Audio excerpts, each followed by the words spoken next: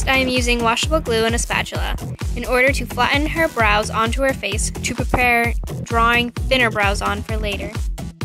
Next, using an orange color correction cream, I'm dabbing down the product on her glued brows to reinforce them bad boys to stay down.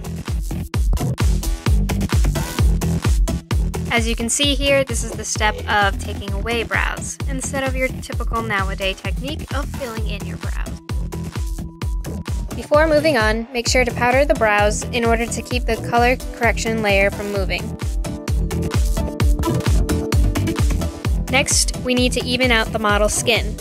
My model is naturally pale, but because she has a blue undertone for dark circles, a foundation few shades tanner will neutralize them.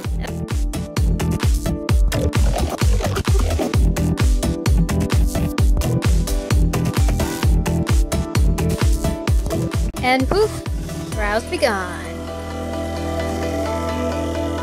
Time for the main inspiration.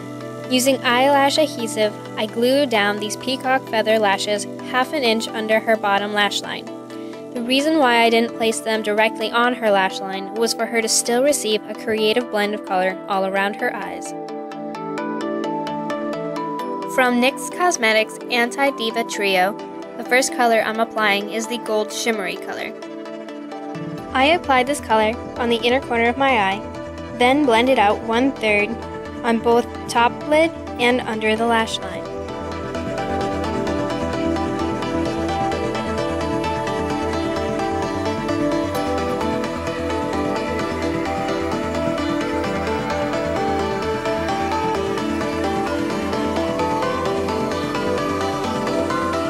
From NYX Cosmetics Wicked Dreams palette, I'll be using a shimmery medium brown in 2 areas. The first area is in the middle of under the lash line, next to the gold. The second area is from the crease, blending the product up with a back and forth motion to create a smoky effect.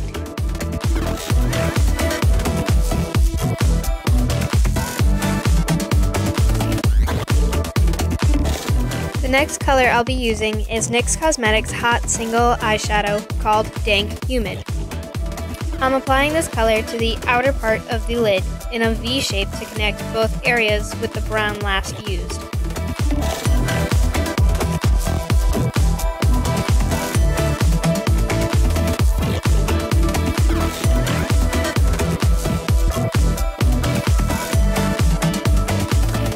Going back to the Wicked Dreams palette, I'm using this deep glittery blue eyeshadow to fill in the rest of the eyelid I left blank.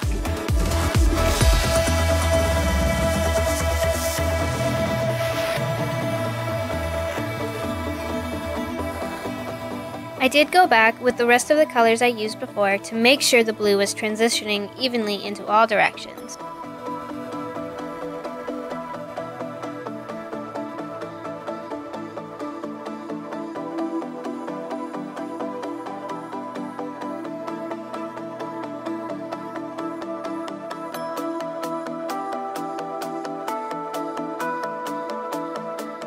Time to pop out her pearly blue eyes. With an eyeliner pencil, I'm applying black to her waterline. And to make sure her eyeliner appears thicker, I took the black eyeshadow from the Wicked Dream palette and brushed it directly on her bottom lash line.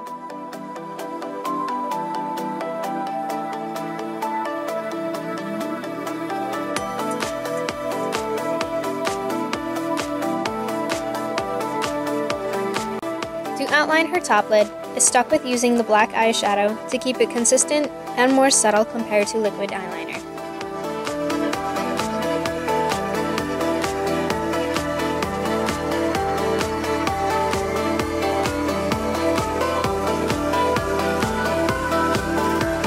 Now taking black cake eyeliner, I am drawing the model some new eyebrows.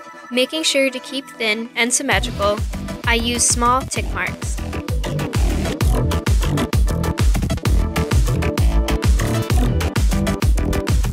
And voila, our model has brows again.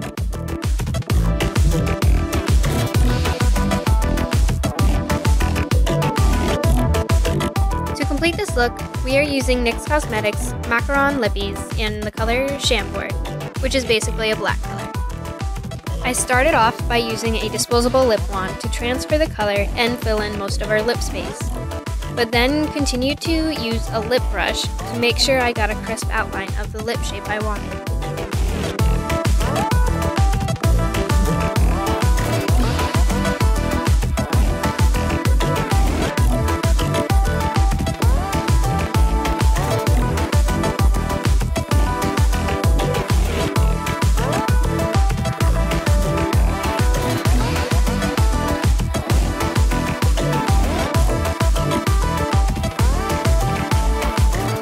That completes this 1920s avant-garde peacock-inspired face. Thank you to Amber Gillespie for being my patient model. And if you enjoyed this quick tutorial, please subscribe to hopefully see more in the future.